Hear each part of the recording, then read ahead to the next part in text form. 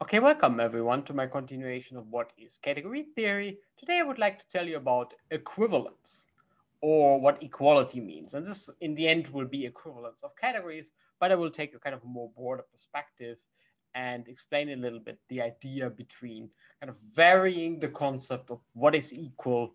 And yeah, so equal is kind of a very vague concept in some sense. Also, it's very precise on this. On the other hand, but for category theory, it turns out, and also for other parts of mathematics and maybe other parts of the sciences and maybe life itself, it turns out to be actually not the correct way of doing things in a certain way. Whatever correct means, obviously, it always depends a little bit on your problem.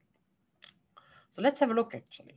So when I first learned about mathematics, which is now ages ago, I'm just ridiculously old.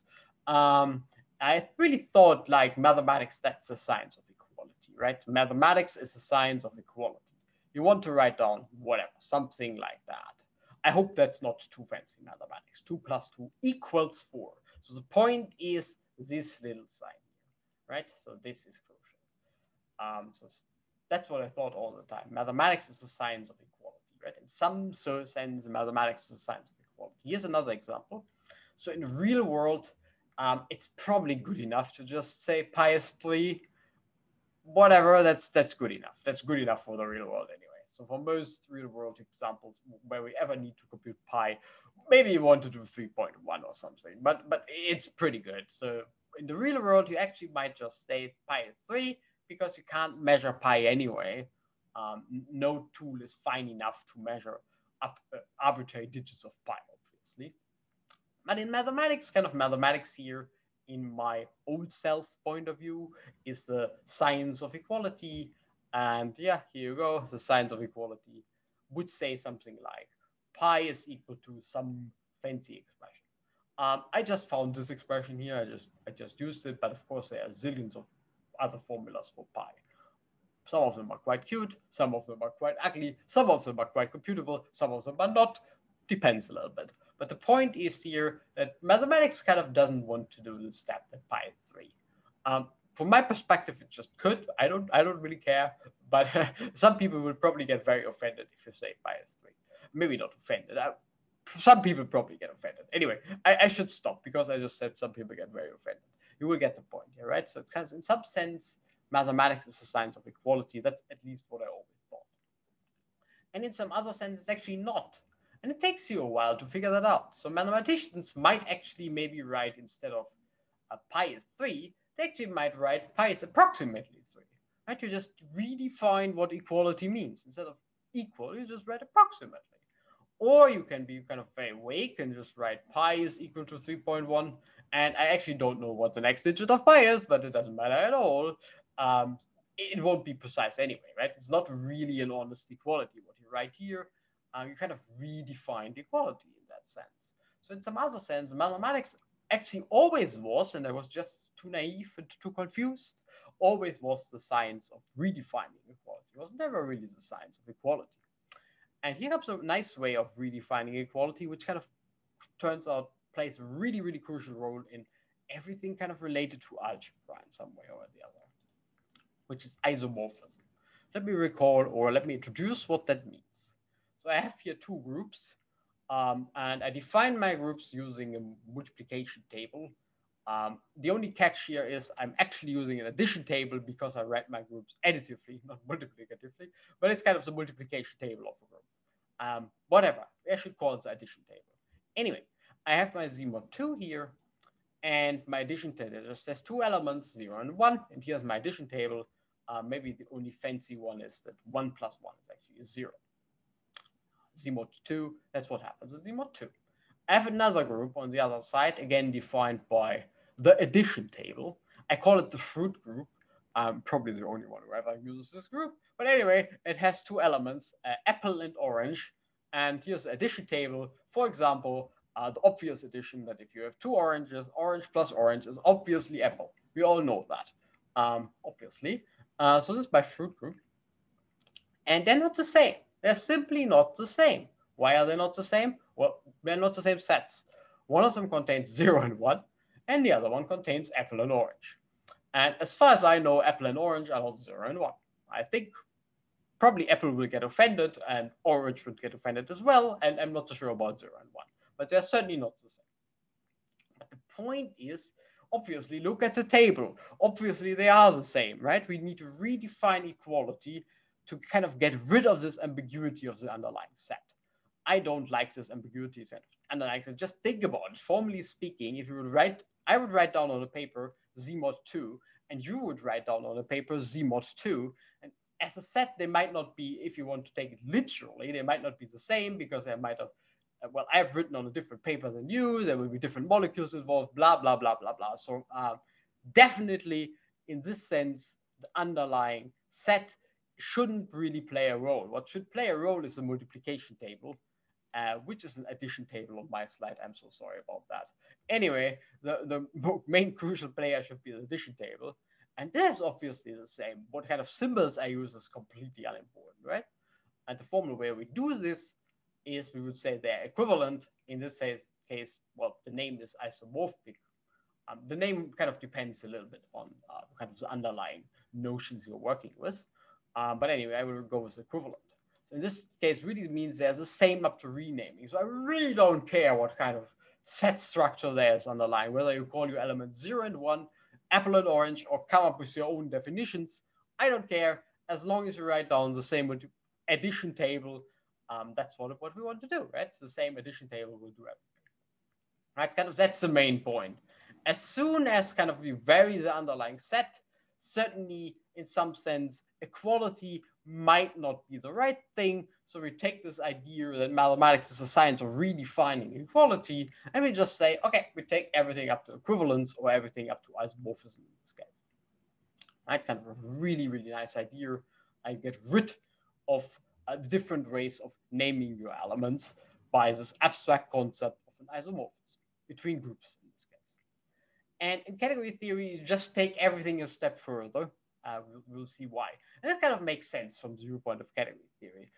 Category theory kind of takes this bird's eye perspective, and we don't really see anymore the underlying sets, right? We actually don't see sets anymore. We kind of want to get rid of sets anyway. So we definitely want to work more with kind of equivalence type of statements instead of equality. Kind of equality is a wrong concept for category theory. We will see that several times in several different videos. But here's, for example, an example of what one can do. So we have the category of finite sets.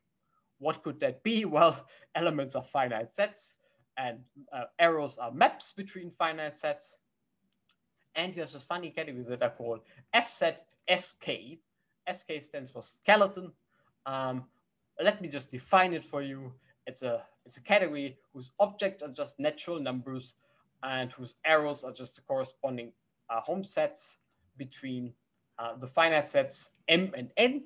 And the standard notation, what is M as a finite set, is just the set 0 up to n minus 1, and N is just the set 0 up to n minus 1. It's kind of the standard notation in that theory. Anyway, so what I do here is I reduce, so there's a functor which I call size, going from one to the other. You just map all, basically all, not just basically, you map all sets to their sizes and all fancy maps to their corresponding images between, well, the corresponding sets M and N, right? You should really think of this as N and M. It's kind of an absolutely minimal model of the same, they're kind of the same categories, right? So they should be equal in some sense. And in fact, the size functor is an equivalence of categories, which I'm going to explain in a second. In some sense, what's happening here is here are really many objects, really a lot of objects. And here are sparse. This is really sparse. Almost no objects at all. Well, we have objects labeled by integers, by natural numbers on the right-hand side. And well, you have quite a few objects on the other side. I don't want to go into set theoretical details, but just for a one element set, you kind of have infinitely many ways to kind of rename your one element, right? And they're all different as sets. And that's what we don't want to do, right? We don't want to see that they are different as sets. So in some sense, what's happening here is that set-based mathematics would like to say something like this has way more objects. Green This one has way more objects than red on the other side. But category theory would rather say, okay, set-based mathematics, who cares? Who cares that there are more objects? I don't care about objects. I don't see their fine structures anyway. As long as you can map them somehow one-to-one in a certain sense, I'm good. And this kind of motivates the notion of equivalence, which is, as I said, kind of one step further than even the isomorphism, than just forgetting the underlying set. It's going one step further. You also kind of ignore how many there are in a very precise way. Okay, so here comes the definition. So two definitions, kind of the latter one is the equivalence of categories, and the first one is what is an isomorphism actually in a category. So in a category, an isomorphism of categories. And that's crucially different in the following sense. So an isomorphism is just a functor with an inverse, right? Really simple.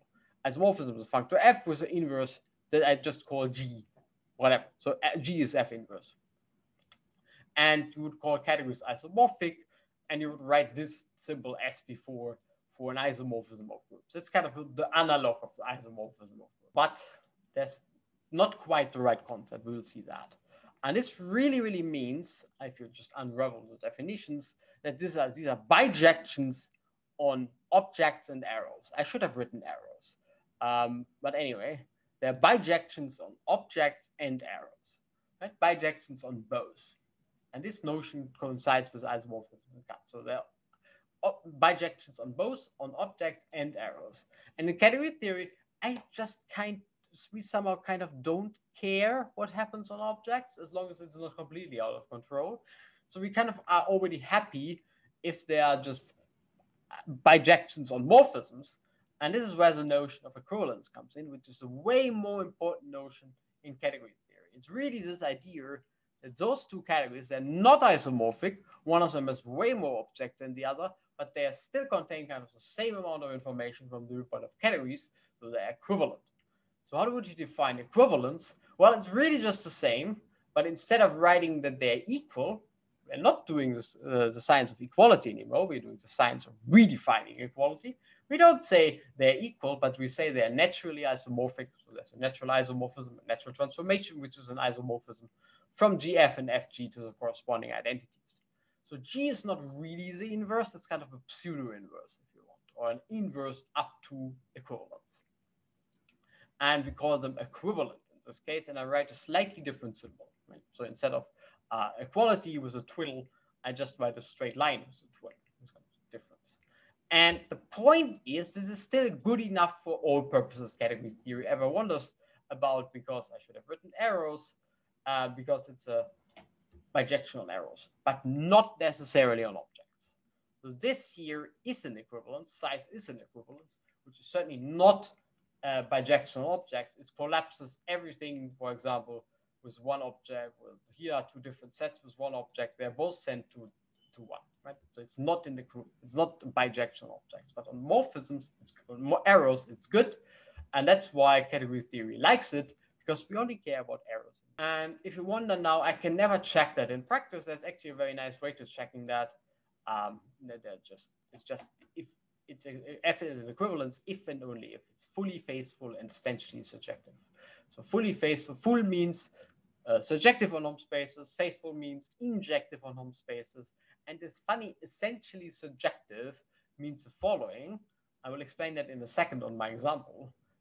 This kind of means it's not too crazy on objects. So it's not a bijection on objects, but not too crazy. So for all objects in the image category, there will be an object in the target category such that f of x is not equal to y, but it's isomorphic to y, right? So this one here.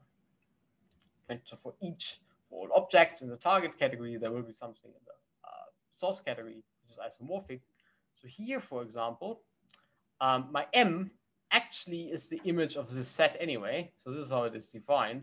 So everything in my target category is actually hit by multiple things in the source category. So this is essentially surjective. And checking that it's full and faithful is really simple in this case. So this is really an equivalence of categories. Okay.